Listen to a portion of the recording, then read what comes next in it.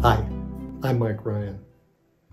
One central theme in our blog videos has been the difficulty of turquoise identification. And this is because you can have the same look from different mines and different looks from the same mine. Grade is a major determinant in identification. Generally speaking, the higher the grade, the easier it is to identify a particular turquoise. Provenance is the key to turquoise identification. And really, provenance gets down to some real basics. One, did you buy the turquoise from the miner who took it out of the ground? Did you buy the turquoise from someone who bought it from the miner who took it out of the ground? Or did you buy it from a reputable dealer who bought from either of the previous two?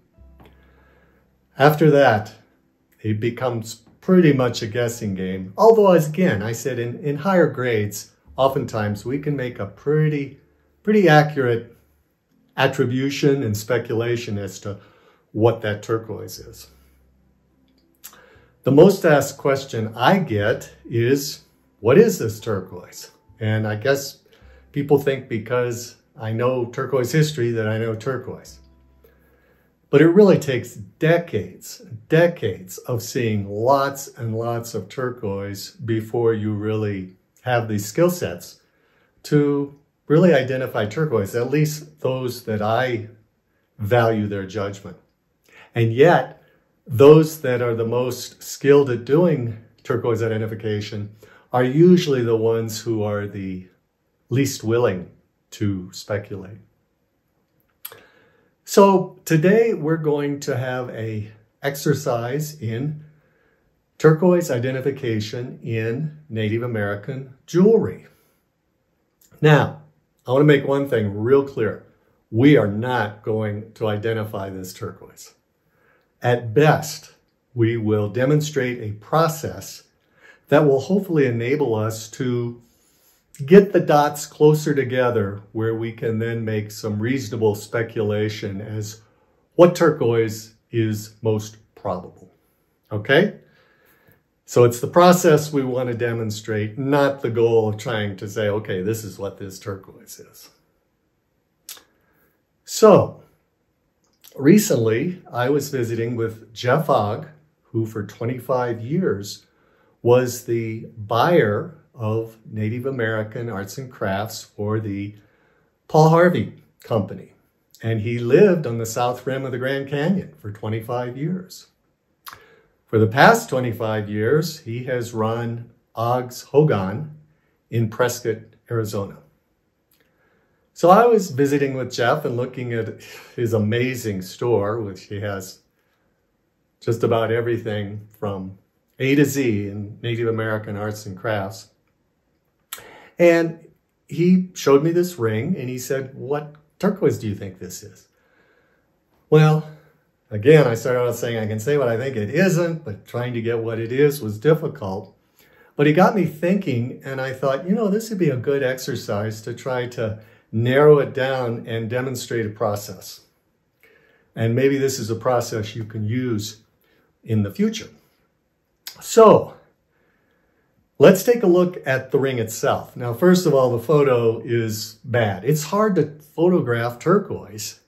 And this is a great example of it because when you'll look at the ring, it has a much warmer look. It's not quite so cold and hard as it is in these photos. But this will give you an idea, especially of the matrix and the turquoise formation.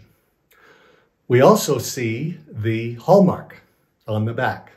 Now, this is where you start, at least where I start with turquoise identification in jewelry. You want to ID the maker of the jewelry and the date when it was made.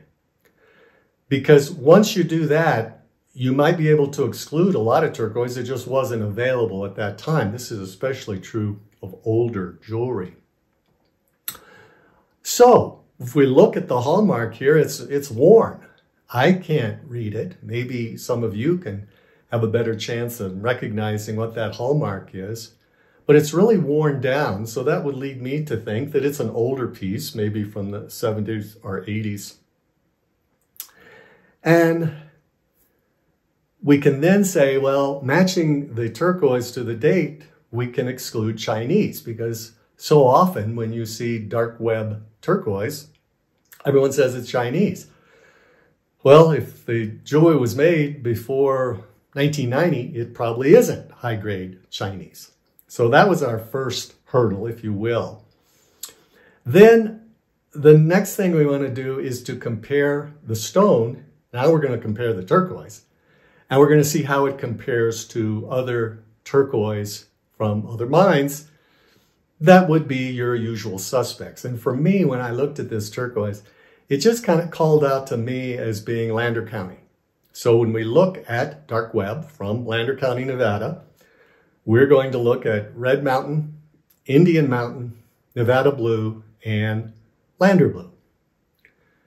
So here we're going to see, here on these photos, the unknown turquoise in the center in the ring, and then around it you can see the other turquoise. Now with the Chinese, as I said, I don't think it fits date-wise. And when you look at the turquoise itself, this turquoise doesn't have the real dark, glassy, very, very hard matrix that you see in the highest grade of Chinese. Turquoise formation is off a little bit too. So that's why I don't think it is Chinese. Red Mountain, time-wise it would fit because Red Mountain was available from the 70s. But the matrix doesn't fit for me. I just don't see that. In the same way, Indian Mountain, which was not available in the 70s, coming on market in the 80s a bit, really coming much more in the 90s. But I don't think the matrix fits as well. Lander Blue. Now, there's a bias people have towards saying their turquoise is Lander Blue because of the price premium for that particular turquoise. In this instance, the matrix works, but the color of the turquoise pattern is okay, could be Lander Blue, but I don't think the color is right. Lander Blue has a very distinctive, almost like an electric blue. Kind of like when Bisbee has an electric blue. This is very different, Lander Blue, but they both have that similar energy, electricity to them. We often call that Zat. So I think that's missing. Now finally we get down to Nevada Blue.